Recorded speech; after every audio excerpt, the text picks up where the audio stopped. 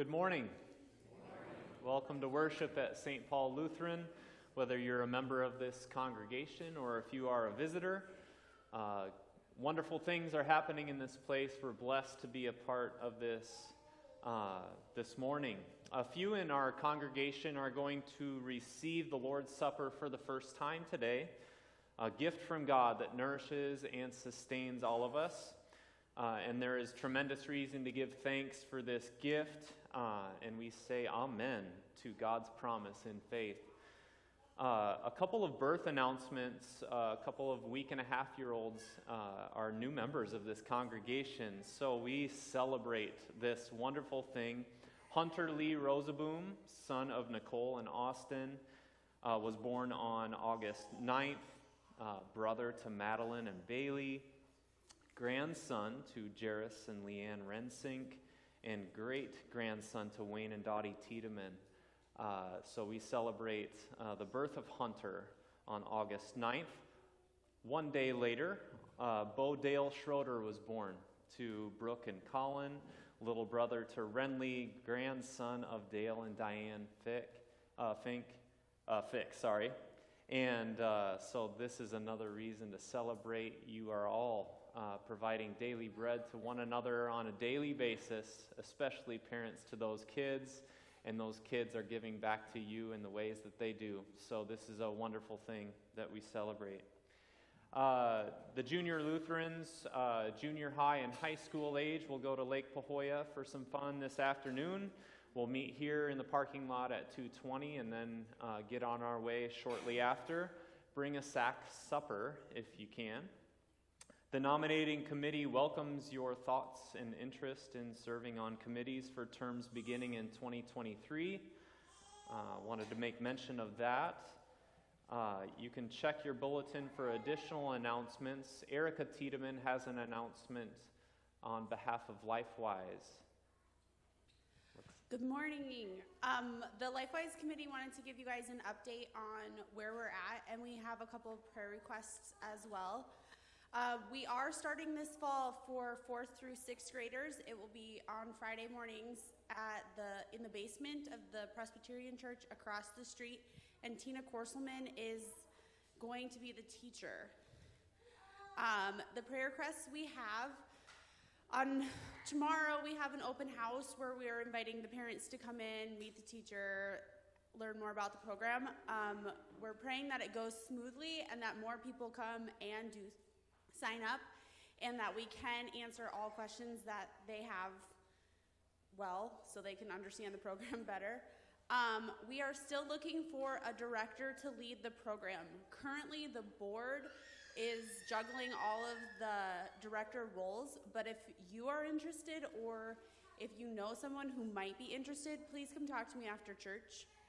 And then lastly, the goal of LifeWise Academy is that children can attend without the parents having to pay an extra fee. So we have started fundraising, and we know that without supporters, we can't pay for the program. So if you are interested in donating, or if you could just pray that we do get the funds to cover the cost of the program, that would be super helpful. And if you have any questions, come find me after church, and I can try and answer them. Thank you, Erica. And as you hold Callie Ray in your arms, who was born in June, we're also looking forward to her baptism next Sunday. So this will be a wonderful thing, a wonderful blessing from God and promise from God on that day that is crucial. So we'll do that next Sunday. Thank you. All right, we'll begin worship with the call to worship. Please rise if you're able. We gather under the sign of the cross in the name of the Father, Son, and Holy Spirit, our Creator, Redeemer, and Sustainer. Amen. Loving Shepherd, you know our names. You care for us.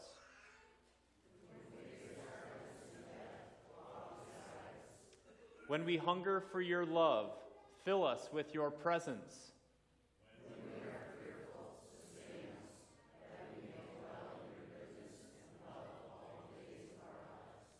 Come, walk in green pastures. We follow the shepherd.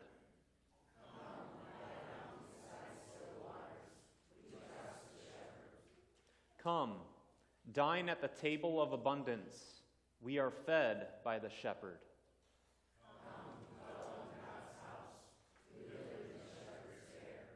Amen. Our opening hymn is Praise to the Lord the Almighty, 543 in the green hymnal.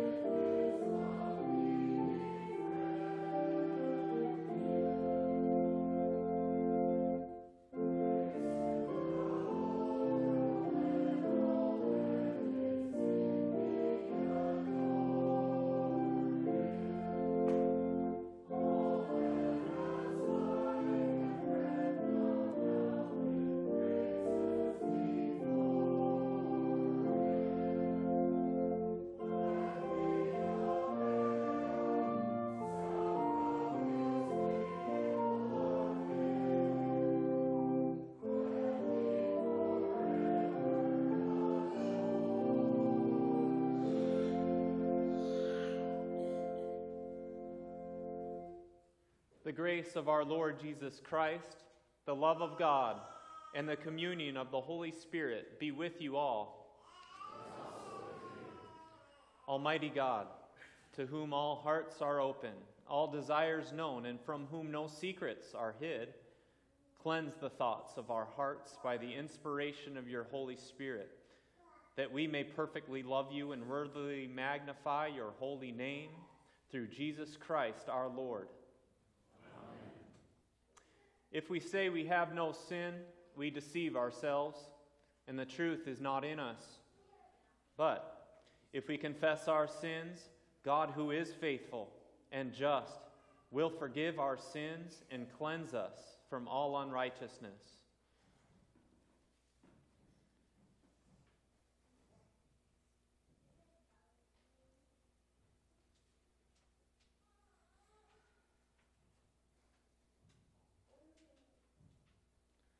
Most merciful God, we confess that we are in bondage to sin and cannot free ourselves. We have sinned against you in thought, word, and deed, by what we have done and by what we have left undone. We have not loved you with our whole heart. We have not loved our neighbors as ourselves. For the sake of your Son, Jesus Christ, have mercy on us. Forgive us, renew us, and lead us, so that we may delight in your will and walk in your ways to the glory of your holy name. Amen. In the mercy of Almighty God, Jesus Christ was given to die for you, and for his sake, God forgives you all your sins. To those who believe in Jesus Christ, he gives the power to become the children of God and bestows on them the Holy Spirit. Amen. The Lord be with you. And also with you. Let us pray. Mighty God, your Son, Jesus, is the way, the truth, and the life. Sanctify us by your Holy Spirit, that our lives may be pleasing to you, and we may enter through the narrow door.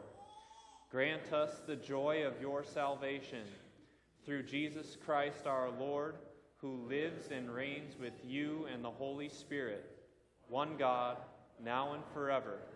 Amen. You may be seated. Kids, come on up for the children's chat.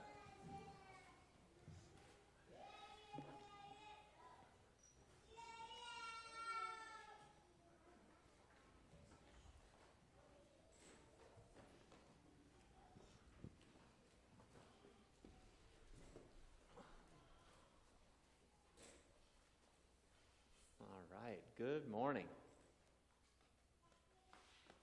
Hey, Silas. All right, do you guys know, hey, is it a good morning or what?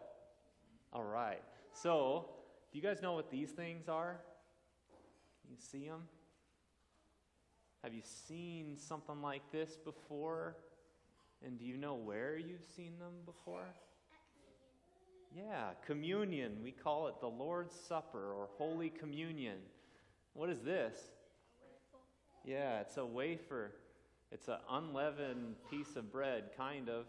And what is this? It's a cup. And with that, there's a little wine or little juice in there. So during the Lord's Supper, we do this. Now, some of you have done some prep work. I know 3 of you have learned more deeply about what this is. So how, kids, when do you know you're ready to take this Lord's Supper? When is that going to be for you? When you're bigger and older, yeah. So if you look out in the congregation, a lot of the people that are not up here right now are older, aren't they? And they've taken communion before. They receive the Lord's Supper every first and third Sunday here. So what is it about them that makes them ready to receive it? They're dressed pretty nicely. Is it they're pretty good at giving gifts? Is that what it is that makes them ready for the Lord's Supper? Is it because they dress up so nice, or maybe they fasted or didn't eat for a long time to get ready for it? Is that what it is? So what is it that makes a person ready to have it for the first time or to have it again and again? Guess what? It's not how they're dressed. Were you going to say something, Madison? Yeah. So they come to the realization of something, that they're a sinner and they can't save themselves. They recognize that there's a weight of sin upon them. And what they receive in the Lord's Supper is Jesus Christ, his body and blood, that forgives, in the forgiveness of that sin. Now, this is a wonderful promise that all of you have. Now, some of you are closer to the day you were baptized than others. You guys are probably closer to that day than many of the people out there. So when you get old enough to recognize, I'm a sinner in need of being saved, that's generally when we say, yes, this Lord's Supper is for you. And what does it deliver? The forgiveness of sins. So So this is a wonderful promise that we get from God, and it goes into our bellies, and we know it's for us when we receive it. So some of you might walk around with a promise. You might not need it quite yet, but someday you might. And God will be there to give you that promise that delivers you new, brand new, when you take it. All right, let's pray. Let's do an echo prayer. Lord God, you give me a promise, and you are trustworthy. You forgive my sins, and we love you for this. In your name we pray. Amen. All right, you guys can go back to where you came from. Hopefully the bowl has enough items in there. And we'll continue with our readings from this morning.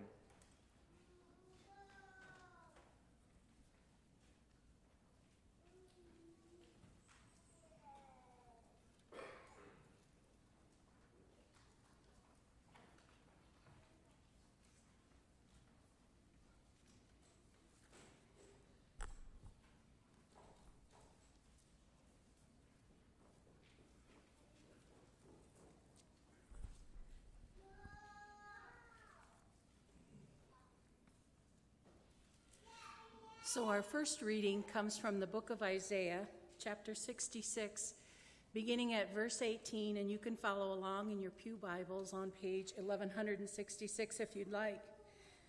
The verses leading into where we're going to start at chapter 18 give us a picture of the judgment that when Christ is coming in his second coming. So if you want to read back on that sometime, it's worthwhile, but we're going to begin at verse 18 this morning.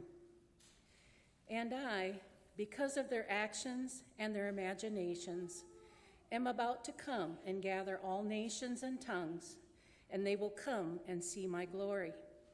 I will set a sign among you, and I will send some of those who survive to the nations, to Tarshish, to the Libyans, the Lydians, famous as archers, to Tubal and Greece, and to the distant islands that have not heard of my fame or seen my glory.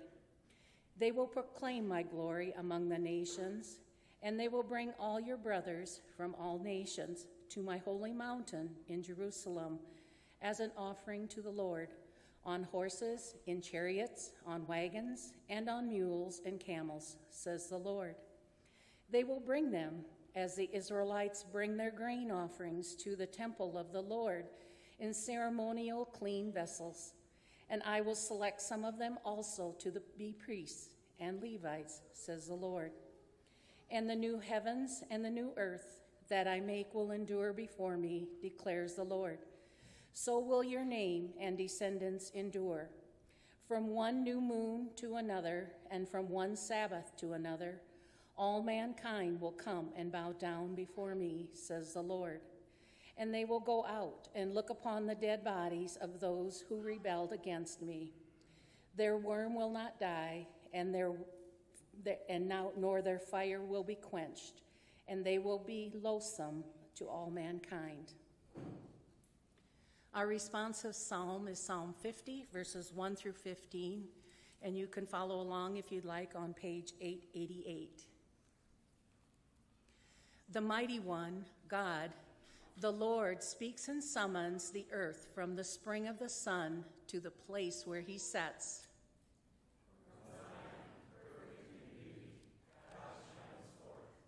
Our God comes and will not be silent.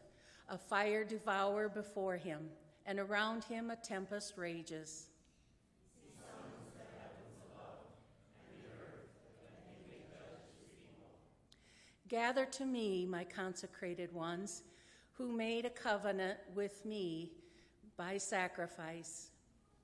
And the heavens proclaim his righteousness, for God himself is judge.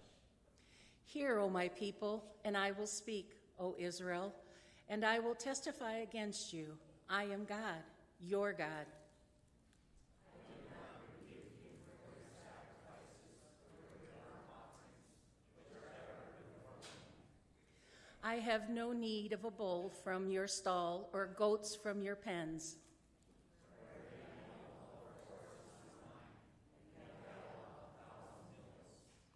I know every bird in the mountains, and all the creatures of the field are mine.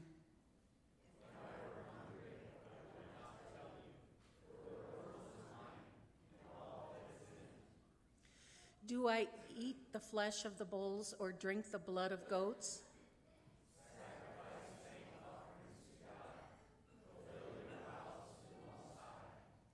And call upon me in the days of trouble, and I will deliver you, and you will honor me. Our second reading comes from the book of Hebrews, chapter 12, beginning at verse 4, and you can follow along if you'd like on page 1877. In your struggle against sin, you have not resisted to the point of shedding your blood, and you have forgotten that word of encouragement that addresses you as sons. My son, do not make light of the Lord's discipline, and do not lose heart when he rebukes you, because the Lord disciplines those he loves, and he punishes everyone he accepts as a son. Endure hardship as discipline. God is treating you as sons. For what son is not disciplined by his father? And if you are not disciplined, and everyone does undergo discipline, then you are illegitimate children and not true sons. Moreover, we have had human fathers who disciplined us, and we respected them for it. How much more should we submit to the Father of our spirits and live? Our fathers disciplined us for a little while as they thought best, but God disciplines us for our good, that we may share in his holiness. No discipline seems pleasant at the time, but painful. Later on, however, it produces a harvest of righteousness and peace for those who have been trained by it. Therefore, strengthen your feeble arms and weak knees. Make level paths for your feet, so that the lame may not be disabled, but rather healed. Make every effort to live in peace with all men and be holy. Without holiness, no one will see the Lord. See to it that no one misses the grace of God, and that no bitter root grows up to cause trouble and defile many. See that no one is sexually immoral or is godless like Esau, who for a single meal sold his inheritance rights to his oldest son. Afterward, as you know, when he wanted to inherit his blessing, he was rejected. We could bring no change of mind, though he sought the blessing with tears. You have not come to a mountain that can be touched, that is burning with fire, to darkness, gloom, and storm, to a trumpet blast, or such voice speaking words that those who heard it begged that no further words be spoken to them, because they could not bear what was commanded. If even an animal touches the mountain, it must be stoned. This sight is so terrifying that Moses said, I am trembling with fear. But you who have come to Mount Zion, to the heavenly Jerusalem, the city of the living God, you come to thousands upon thousands of angels in joyful assembly, to the church of the firstborn, whose names are written in heaven. You have come to God, the judge of all men, to the spirits and righteous men made perfect, to Jesus, the mediator of our new covenant, and to the sprinkled blood that speaks better words than the blood of Abel. Here ends our reading.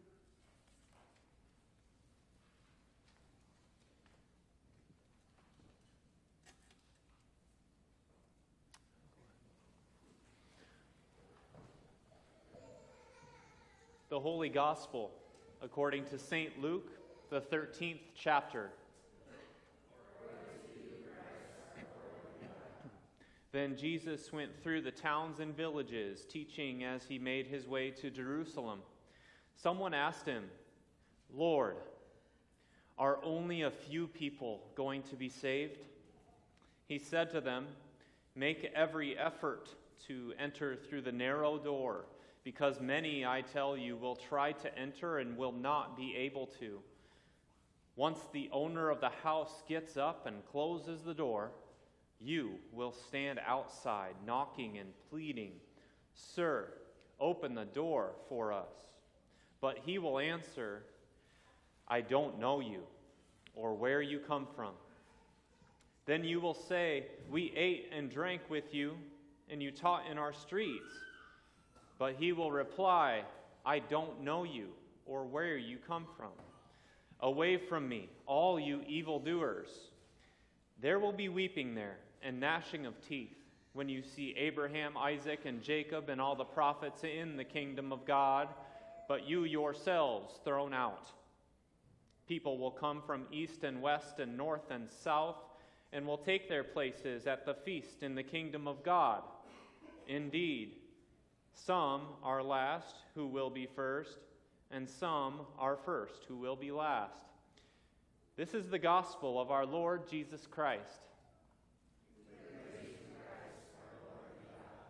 Please be seated. You can imagine being in this man's position because you have been him before. You've asked the same question, "Lord, are only a few people going to be saved?" Perhaps he's asking for someone else, someone in his life that he's close to. Maybe he's wondering for the guy right next to him. It's possible he's wondering if his son or daughter will be saved, or his grandkids. Or maybe it is this. He's wondering, am I going to be saved? How will I know? On what basis will I be judged? Am I going to get in? This is something that we all experience, and Jesus has some mind-rattling things to say. Grace to you, yes, you, right here and now, and peace from God our Father and the Lord Jesus Christ. The one who presents the question has been listening to Jesus say things like this: "It is more difficult for a camel to go through the eye of a needle than for someone who is rich to enter the kingdom of God. That you should sell everything you have and give it all to the poor. That merely being angry with your brother is equal to killing him." The more he listens to these things, the more concerned he's getting. There are no loopholes in the commandments of God. Even obedience by the letter of the law does not change the sinful heart of this man behind even his best works and deeds. So he's thinking, considering these standards, who's going to be saved? Is there some system that Jesus would give me? A riddle to solve, maybe. A process by which I could gain some control over this saving thing? And also, it must be about my obedience to the law, right? Jesus' response goes directly back at the questioner and all those who are listening. Strive, work, make every effort. Contend against your enemies. Go ahead. Sin, death, and the devil. Figure out how you will get through a narrow door. Go ahead. Knock yourself out. And what will the striving get this man? What will our striving accomplish? Will God reward you for trying your best? Will the Lord see you make every effort and then decide that He likes what you're bringing forth? Sometimes we think this way. I'll try my best, and then God will do the rest. I'll go to church, like a lot, and that will merit favor. Maybe I'll treat my boss very kindly, even when I really don't feel like it. Or go to serve at the food shelf. Make my life slightly less comfortable, because let's be real, I can't get rid of everything that gives me comfort. I know people are starving, but I can't pack food for the hungry every day. I need a day to put my feet up. Do you see what has happened? We tell ourselves that we will try our very best, but we only really do the bare minimum, if that. I've been a middle school teacher before. Nobody is trying to set world records. You don't do your best. And even when you do, you're forsaking one thing to do another. One ball goes up and another hits the floor. And I haven't even approached the subject of the heart behind these acts. Is the striving that you're working at for the good of your neighbor, or is it actually for you? If you do something nice for someone, knowing that it's at least partly for your own gain in this game, is that what you want to bring before God on the throne? Will that be enough?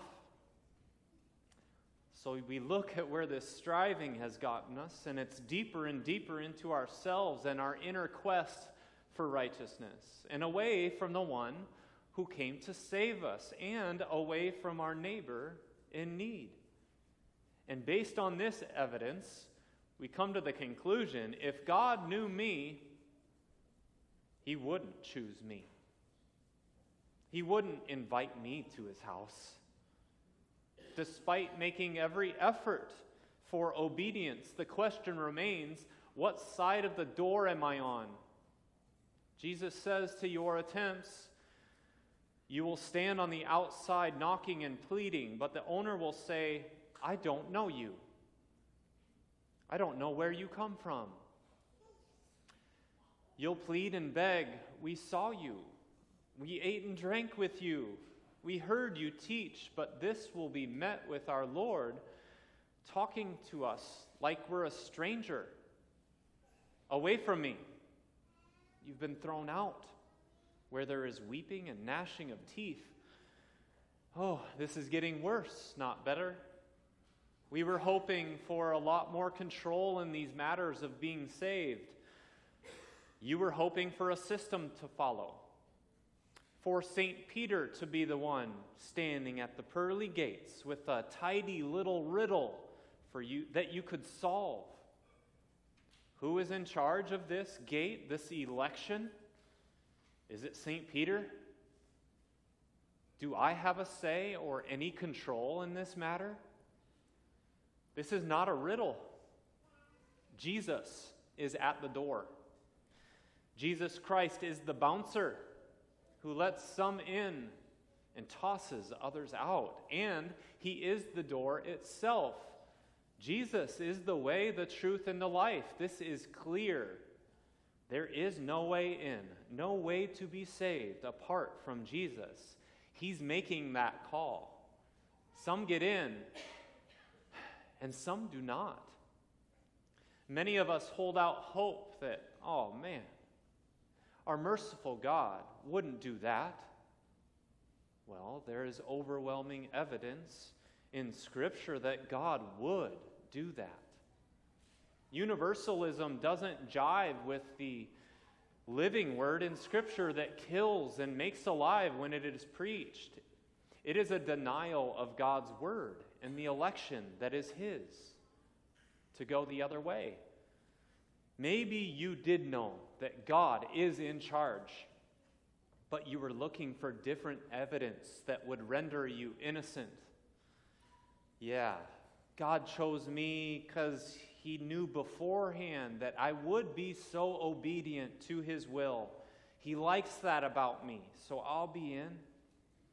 We tried to set up a system again, but in the end, the measurement for any system is the law. It's based on your obedience, your works, or maybe you could acknowledge that it is the grace of God that gives you these law superpowers. In your mind, God ends up with two lists, and both of them are based on obedience. The one list is the naughty one. The other list, the good one, is comprised of people that God destined beforehand to do really great stuff that only the all-star Christians could do. Now, this system theoretically does have God as a sovereign, righteous judge, determining some to go to heaven and some to hell. But it is on the basis of the law. And where does that leave our confidence, our certainty? It's shaky. Let's say I volunteered at the food shelf on Friday. Well, I must be on the good list. I didn't yesterday. I wonder if that means I'm on the naughty list. Do you think I could list jump?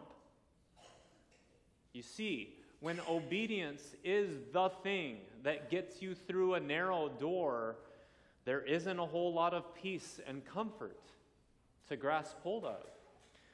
So, Jesus is not playing by the rules. We don't get an explanation for why some are known and chosen and that some aren't. This is clearly not a system that is based on neat and tidy laws. The law is not the standard by which the bouncer Jesus uses to let in or push out. It continues to be terrifying, this word, especially if you want control over this salvation thing. Can you get through the narrow door? You just need a little crack, right? Well, we studied for the test, but we had the wrong textbook. Jesus is clear on this. There is no riddle. There is no system by which God ceases being almighty to allow you to do your thing. He's not even choosing who gets in and who is out based on obedience to the law at all. Your ability, or is it inability, to love your neighbor and your God perfectly, or any other form of the law at all that you'd like to use, has no say in the matter. What side of the door are you on? Under your control and your striving, you're on the wrong one. With a made-up system that Jesus doesn't provide you, you might have false hope on some days, but never be quite certain.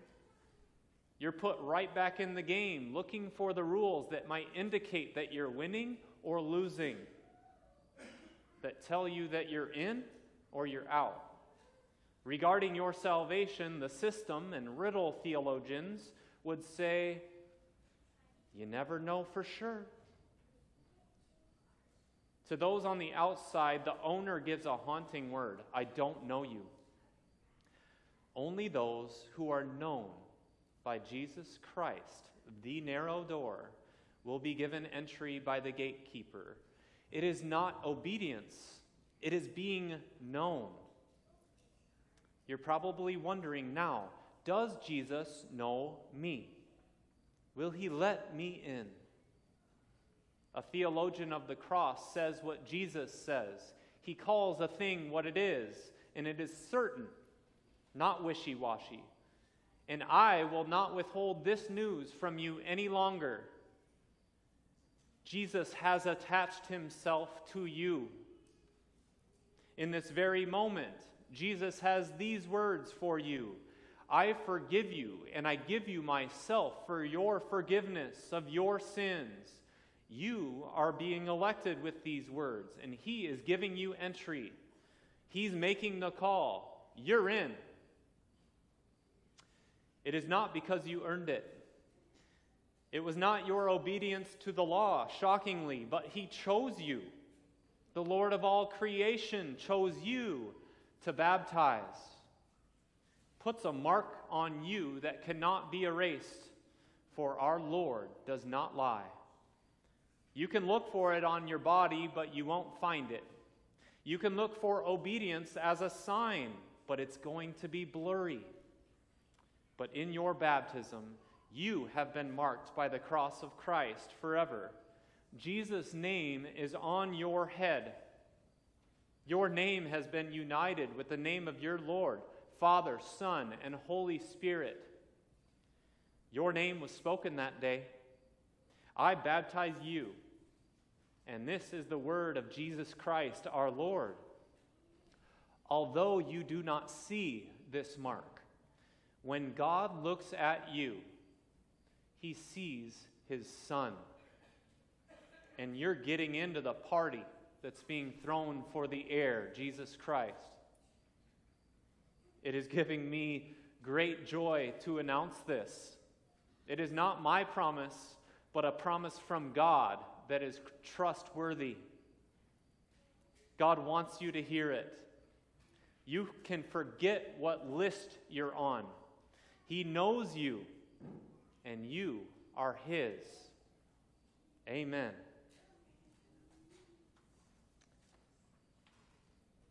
We'll now sing our hymn of the day, hymn number 245 in the LBW Green Hymnal, All People That on Earth Do Dwell, 5 verses.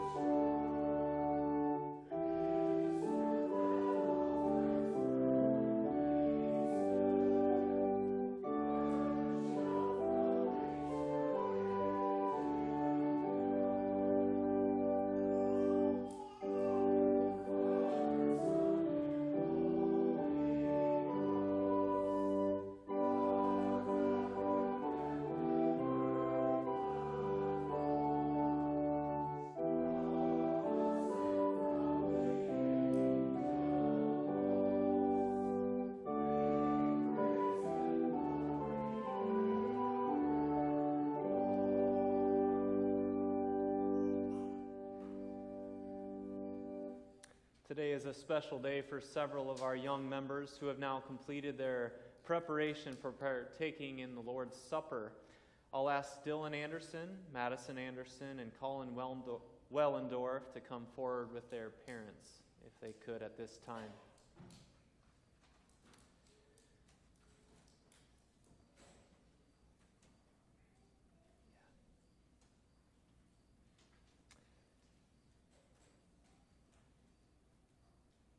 When Dylan, Madison, and Colin were baptized, God made them a part of his household, the family we call the church, through the forgiveness of sins.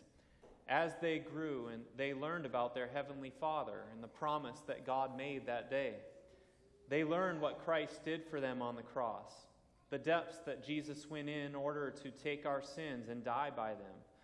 They've learned that Christ is risen and that he delivers his chosen people the forgiveness of sins that had put him to death. In the same way, they have learned what the Lord's Supper does for those who carry the burden of sin in this world. The Lord's Supper is a gift that Christ's betrayers receive. The Lord's Supper delivers exactly what the words say they will. Jesus Christ, the forgiveness of sins, and with it, a promise of life and salvation. Faith believes in this promise. The Lord's Supper is not a sacrifice. It is not a play.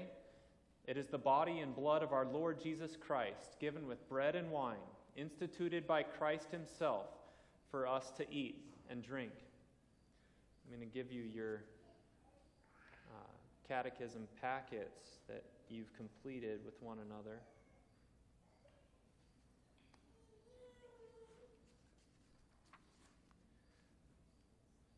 Dylan, Madison, and Colin have expressed a desire to receive this gift of the Lord's Supper, and they will receive it for the first time today. I'd ask the rest of the congregation to stand at this time as we welcome them to the Lord's table. As the pastor of St. Paul Lutheran and a fellow member of this church, I say this together with the congregation present.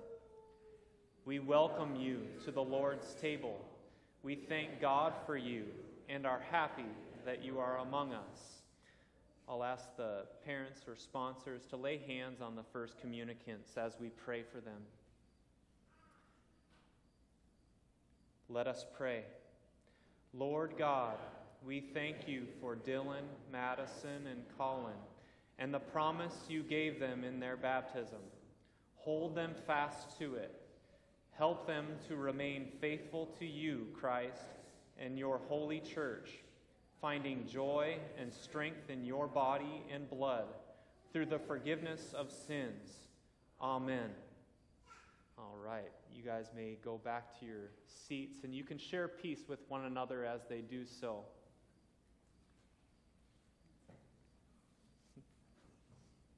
All right, let's join together in confessing the words of the Apostles' Creed. I believe in God the Father Almighty, creator of heaven and earth. I believe in Jesus Christ, his only Son, our Lord. He was conceived by the power of the Holy Spirit and born of the Virgin Mary. He suffered under Pontius Pilate, was crucified, died, and was buried. He descended into hell. On the third day he rose again. He ascended into heaven and is seated at the right hand of the Father. He will come again to judge the living and the dead. I believe in the Holy Spirit, the Holy Catholic Church, the communion of saints, the forgiveness of sins, the resurrection of the body, and the life everlasting. Amen. Let us pray for the whole people of God in Christ Jesus and for all people according to their needs.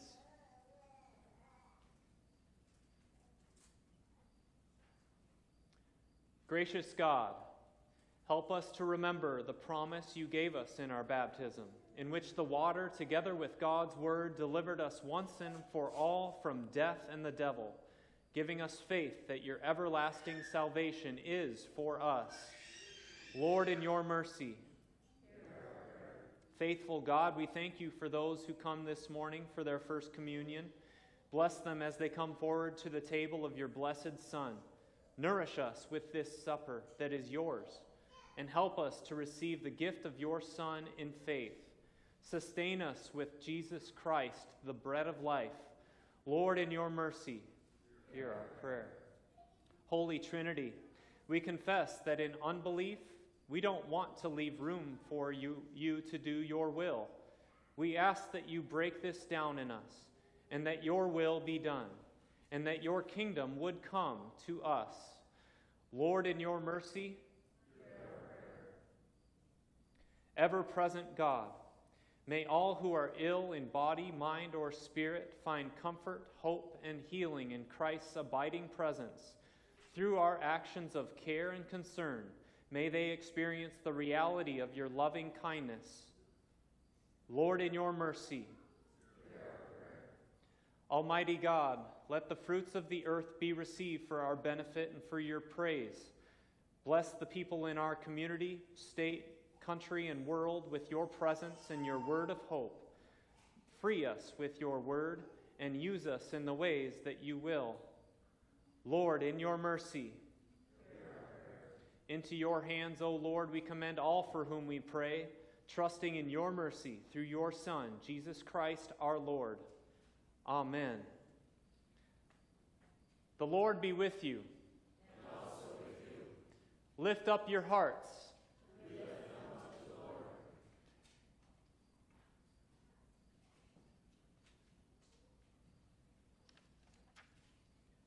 Let us give thanks to the Lord our God. It is right to give our thanks and praise. It is indeed right and salutary. For in the night in which he was betrayed, our Lord Jesus took bread, gave thanks, and gave it to his disciples, saying, "Take and eat. This is my body, given for you. Do this for the remembrance of me."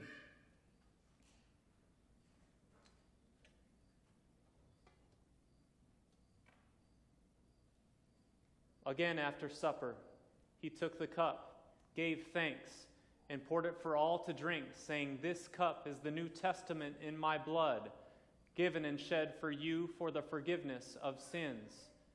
Do this for the remembrance of me."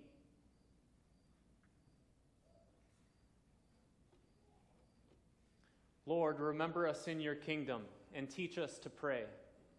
Our Father, who art in heaven, hallowed be thy name. Thy kingdom come, thy will be done, on earth as it is in heaven. Give us this day our daily bread, and forgive us our trespasses, as we forgive those who trespass against us. And lead us not into temptation, but deliver us from evil. For thine is the kingdom, and the power, and the glory, forever and ever. Amen. All who are baptized have been instructed properly and trust God's word are welcome to the Lord's Supper, where our Lord is truly present, offering his gifts of forgiveness and eternal life. The gifts of God for the people of God. All is ready.